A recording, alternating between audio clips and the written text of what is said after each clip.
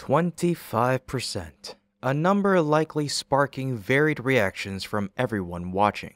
This is the score Elon Musk assigned to S33, reflecting its performance against the mission's goals following its dramatic conclusion in the last flight. But what exactly did S33 accomplish before its explosive finale? Was this mission a success or a failure? And more importantly, what steps must SpaceX take to achieve greater success in future flights? Join us as we explore these questions on today's episode of Great SpaceX. Compared to previous flights, Flight 7 stands out due to the stark contrast in achievements between its two stages. While Super Heavy successfully landed for the second time using the Mechazilla arms, performing an even cleaner landing than in Flight 5, the ship's journey ended prematurely with numerous issues. Many comments and discussions followed the flight, but perhaps the most insightful summary came from Elon Musk himself. On X, Musk stated, "The booster flight was a success. The ship flight was a quarter successful, hence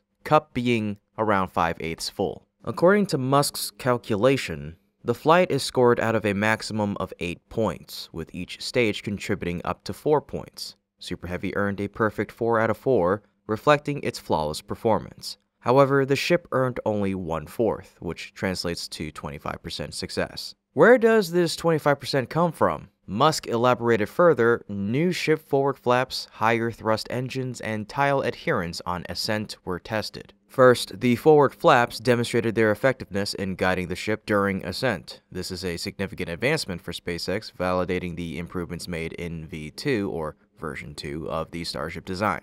Notably, the forward flaps are now positioned closer to the ship's tip and leeward side with a sleeker, sharper design that enhances their aerodynamic impact. Second, the engines achieved higher thrust levels despite no changes to their version. Although the Raptor 2 engines are rated for a maximum thrust of 7,590 tons, SpaceX typically operates them at slightly over 7,000 tons. This flight likely pushed the engines closer to their limits as a deliberate test. Even more noteworthy is that these engines were reused from Flight 5, showcasing the long-term reusability and reliability of the Raptor engines. Finally, upgrades to the heat shield demonstrated progress, particularly in tile adherence. This has been a persistent challenge for Starship, especially during the first flight, and was a key concern with the transition to V2. However, Flight 7 showed improvements in this area, helping to dispel doubts about the heat shield's durability. Additionally, SpaceX removed nearly 50 tiles for this test and experimented with a metallic heat shield, further expanding their understanding of thermal protection systems. These achievements, although partial, represent significant progress for the ship. Despite the early termination of the flight, accomplishing so many objectives in a short amount of time is commendable. The 25% score may seem modest, but it provides a solid foundation for future flights in SpaceX's quest for 100% success. Show your support for SpaceX's efforts by responding with the 100 icon in the comment section down below. Be sure to like the video and subscribe to our channel to stay updated on SpaceX's journey as they continue to refine the ship and the entire Starship system for upcoming flights. Together, let's cheer them on toward their ultimate goals in space exploration. In order to achieve complete success and a fully operational Starship program, SpaceX must address several remaining issues and implement solutions efficiently. These challenges span untested systems, existing problems, and regulatory compliance. One key untested feature is the improved heat shield performance, which Musk recently highlighted. The heat shield's primary function is to protect the spacecraft during re-entry, one of the most demanding phases of flight. Version 2 of the heat shield introduces significant upgrades compared to V1, including the removal of tiles in some areas, the introduction of a metallic heat shield, and a new cooling system. While these enhancements show promise, they must be validated under real re-entry conditions to ensure their effectiveness. Only through a successful re-entry can SpaceX confirm the shield's ability to endure extreme temperatures and protect the spacecraft. Re-entry also puts the forward flaps to the test. Although these flaps performed well during earlier phases of flight, their navigation capabilities and structural resilience during re-entry remain unverified.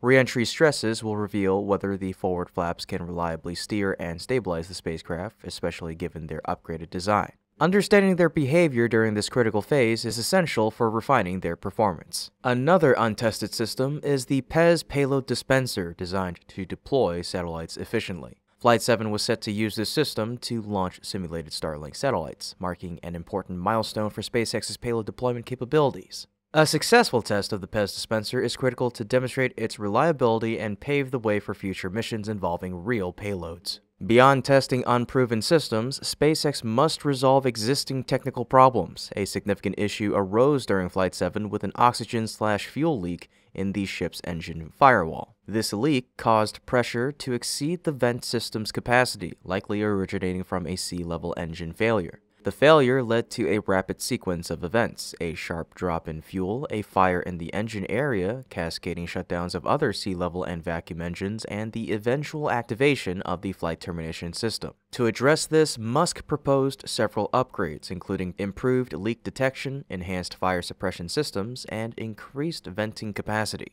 Additionally, reinforcing the fuel lines and engines would add another layer of reliability. Simplifying the design and adding protective layers to these critical systems could further minimize risks. The aft flaps also present a concern after a small fire was observed during ascent. Unlike the forward flaps, the aft flaps have not undergone significant design changes in V2, making them more vulnerable. Their ability to endure reentry stresses is uncertain, particularly given the fire incident. Strengthening these flaps, possibly through design changes, repositioning, or material upgrades, could enhance their resilience and support reentry navigation. Damage to the ship's wall during ascent is another issue that SpaceX must address. This type of damage could jeopardize payload integrity and worsen during reentry. Reinforcing the walls with additional stringers or secondary protective layers could mitigate this risk and improve overall structural reliability. Even though SpaceX successfully caught the Super Heavy booster, maintaining this capability will be a significant challenge. Routine inspections of the booster and the catching system are essential to ensure continued success. Any weaknesses in this critical system could lead to setbacks, similar to the challenges faced in Flight 6. Preventative maintenance and iterative improvements will be crucial for sustaining this innovative approach.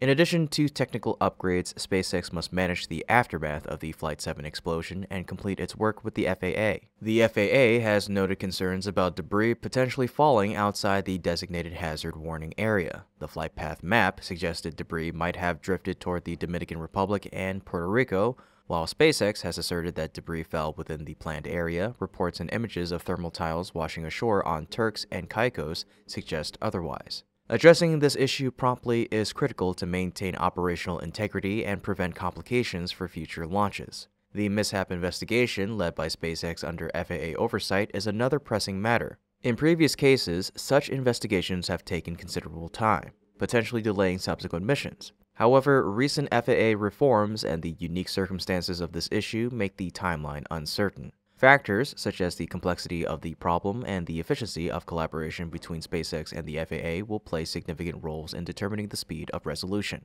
Accelerating this process will be vital for minimizing disruptions to the Starship program. Despite these challenges, SpaceX remains committed to rapid progress. The company's iterative development approach allows it to identify and address issues quickly, incorporating lessons learned into subsequent designs. For instance, upgrades to the heat shield, flaps, and fuel systems can be implemented on future prototypes such as Ship 34, which is still in development. This proactive approach demonstrates SpaceX's ability to adapt and innovate in response to setbacks. Regulatory support will also be crucial for SpaceX's continued progress. The FAA has made significant improvements in recent years, streamlining its processes to accommodate the rapid pace of Starship flights. Government agencies, congressmen, and NASA have expressed strong support for SpaceX, recognizing the company's pivotal role in advancing U.S. space exploration capabilities. This backing will likely expedite regulatory approvals and facilitate ongoing development. All in all, SpaceX faces a series of technical and regulatory challenges that must be addressed to achieve its ambitious goals. The untested heat shield, forward flaps, and PEZ payload dispenser must undergo rigorous testing to demonstrate their capabilities. Existing issues, such as the engine firewall leak, aft flap vulnerability, and wall damage, require targeted upgrades and solutions. Maintaining the success of the Super Heavy booster catching system will also demand consistent effort and innovation. Additionally, SpaceX must manage the fallout from the Flight 7 explosion and navigate the FAA's mishap investigation efficiently. By addressing these challenges, SpaceX can continue to push the boundaries of space exploration. Its ability to innovate rapidly, coupled with strong regulatory support, positions the company as a leader in the aerospace industry. Each step forward brings humanity closer to a future where spaceflight is routine and accessible, unlocking new possibilities for exploration, scientific discovery, and interplanetary travel. Through determination, ingenuity, and collaboration, SpaceX is well equipped to overcome these obstacles and redefine what is possible in space exploration. The road ahead will be crucial for SpaceX as they prepare for Flight 8, currently scheduled for February. With just weeks to go, the team must work at an accelerated pace to ensure everything is ready. Presently, the hardware is undergoing rigorous testing. Additionally, SpaceX must fulfill the FAA's requirements stemming from the mishap investigation. The challenges are indeed significant, maintaining Super Heavy's 100% success rate, improving ship's current 25% success rate, and aiming to achieve the remaining 75% on the next flight. All eyes are on SpaceX as they strive for 100% success and set the stage for what promises to be a groundbreaking year for Starship. This has been Kevin with Great SpaceX. Thank you so much for tuning in, and until next time, keep looking up.